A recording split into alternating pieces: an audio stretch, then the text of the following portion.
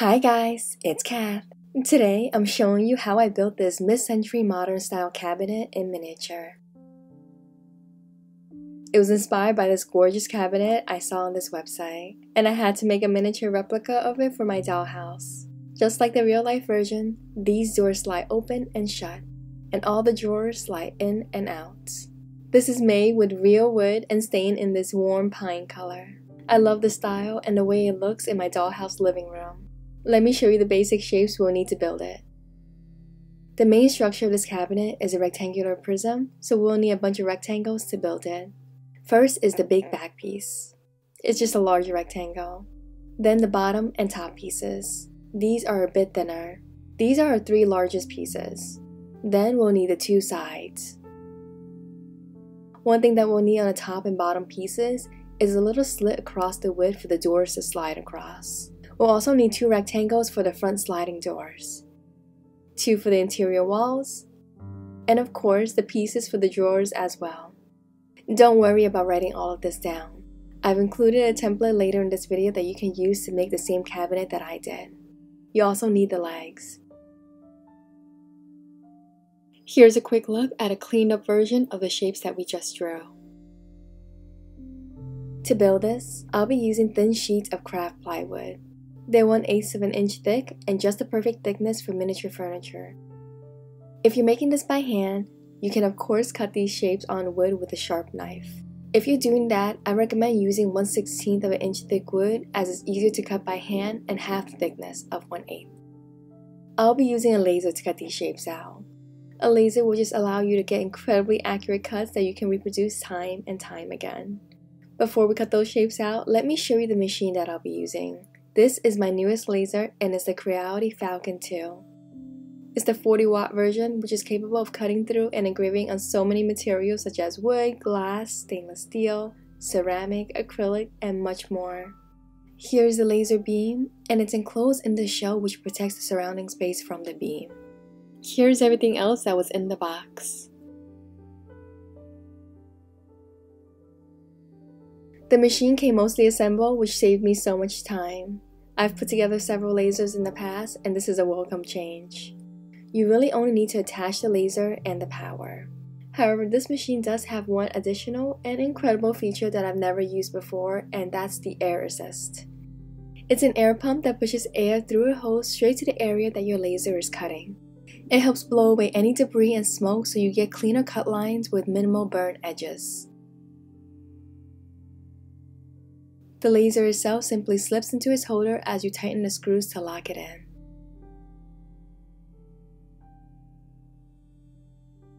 There are a few cords to plug in, but no tools are required. Of course, never ever forget to properly secure your cords in their slots so they don't get caught underneath the laser. That's one of the most important things you can do to ensure you're being safe. Safety is incredibly important to me when using tools like this, and there are so many safety features on this laser. In addition to the laser itself being enclosed in a protective case, there's also this big red emergency stop button, and a safety lock you need to use a key to unlock. In addition, the safest way you can use any laser is with a honeycomb platform. It's great for ventilation under the wood that you're cutting, and it also protects your work surface. You don't want to accidentally engrave your work surface. I got this mainly for the added safety feature because this is a very powerful machine.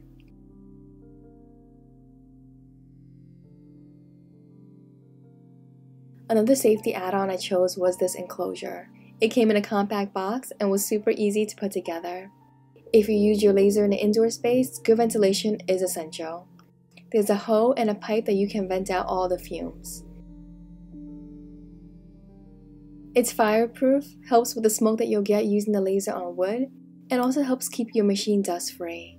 I use mine in an open garage and I'm able to cut various materials with no problems. I will note that I took the cover off while filming just so you guys can actually see the laser in action. I love the fast speed of this laser. It cuts at 2500 millimeters per minute, and I was able to cut out all these shapes for this project in under 10 minutes. To create the shapes in a format that the laser can use, I'm drawing the shapes in Photoshop. You can also hand draw them and scan them into your computer. What I'm doing here is basically tracing the shapes from my inspiration picture to get a true-to-scale replica. Here's the top, bottom, and back pieces. Then I add the 2 side pieces. For the doors, I'm tracing the shapes of those 2 so the scale is correct. I mark where the handles will be as well.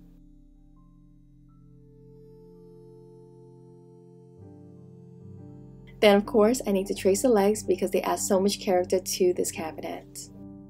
Don't worry about the different colors I'm using here. That's only to show you the different pieces we'll need. Here I'm tracing the drawer front to core piece. The drawers themselves are really where I can't simply trace, but that's not too big of a deterrent. The drawers may seem complicated, but it's just a series of rectangles as well. Here's the drawer front, the bottom, the 2 sides. I make a mark where the rails will be in pink here. And here's the final piece for the drawer, the back.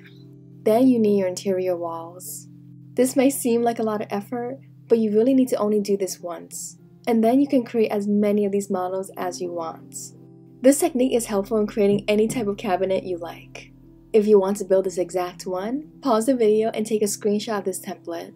The first thing I do with this image is convert it into a SVG vector file. This is the website I use to convert my files. Once I have the SVG, I just import it into Lightburn. You can use any laser software you like, and I just use Lightburn because it's my favorite. These black lines are where the wood will be fully cut through. There are some areas that I just need engraved and not fully cut. That includes the tracks for the doors to slide on and the door handles that you see in green here. I saved the file on the memory card that was included with the laser. Okay, now we're ready to cut them out. Take it to the laser and insert it into the slots.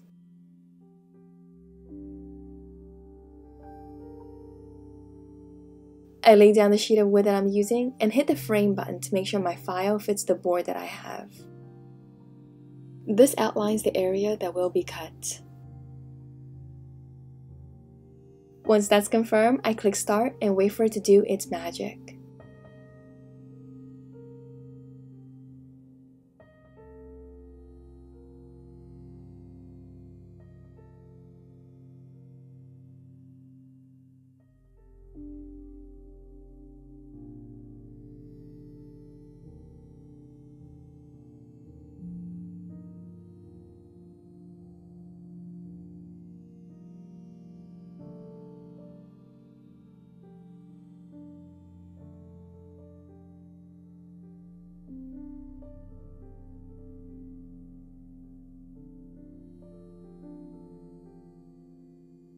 Here are all the pieces. Once the pieces are cut out, you can already assemble them. However, I'm first going to sand down all the edges. Doing this removes the dark lasered edges and takes the wood back to its natural state. Make sure to sand all the grooves and crevices as well. You see the difference a little bit of sanding makes? Now it's time for assembly. First, grab the bottom piece and the back piece. Glue them together at a 90-degree angle. Then glue on the 2 sides. Next up are the 2 interior walls. For perfect placement, I use my doors as my marker. Just place the doors against the 2 sides and trace a line on the side closest to the middle. That's where the walls should be placed. Assembling the drawers is pretty easy. First, glue on the front to core piece to the front panel. Then glue on the sides and the back to the big bottom piece. Then just glue on the front panel. The sides have these tracks on the outside that will allow it to slide in and out. We'll need 4 of these drawers. They'll be placed in this middle section here. Let's install them. For the rails, we'll be using craft matchsticks. They fit perfectly into the groove of the drawer sides. Cut them so they're flush with the back of the drawer.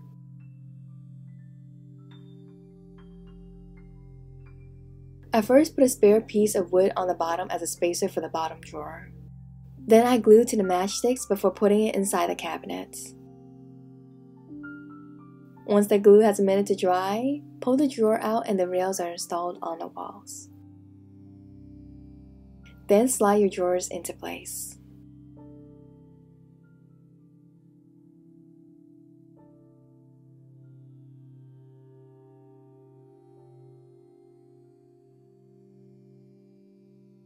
This next step is optional depending on what you want to put inside this cabinet.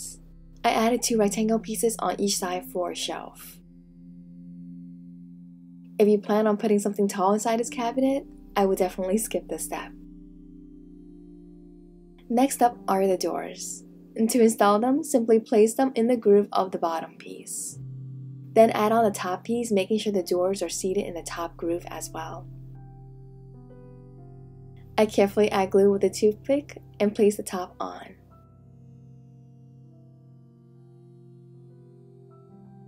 Now your doors should slide perfectly. And the drawers are open.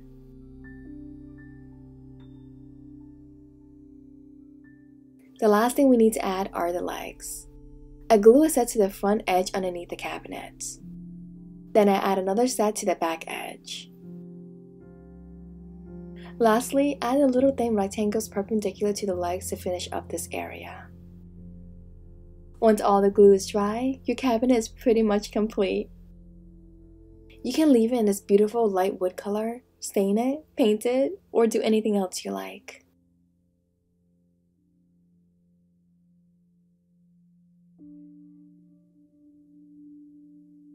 I chose to stain this a warm tone to match my inspiration picture. It really brings out the wood grain and gives it so much character. Seeing this transformation was my favorite part of this project.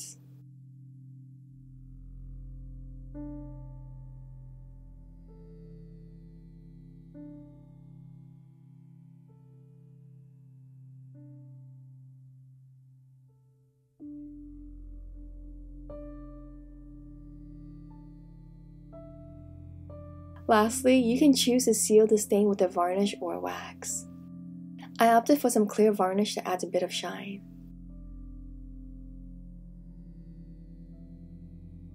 And that's it.